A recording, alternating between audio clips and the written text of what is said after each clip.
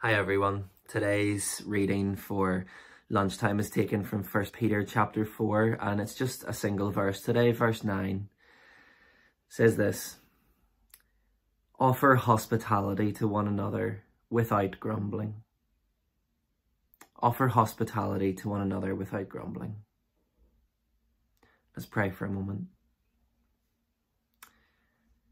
God, allow us to recognize your presence at and around our tables.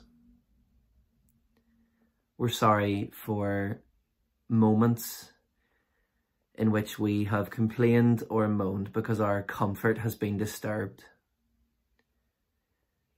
God, give us grace to slow down a bit. And I pray today, Lord, that you would help us not to underestimate the power of a cup of tea, a kind word, noticing somebody who we don't normally notice, maybe a meal prepared for somebody else. I pray, Holy Spirit, you would come and prompt us in these ways. In Jesus' name, amen.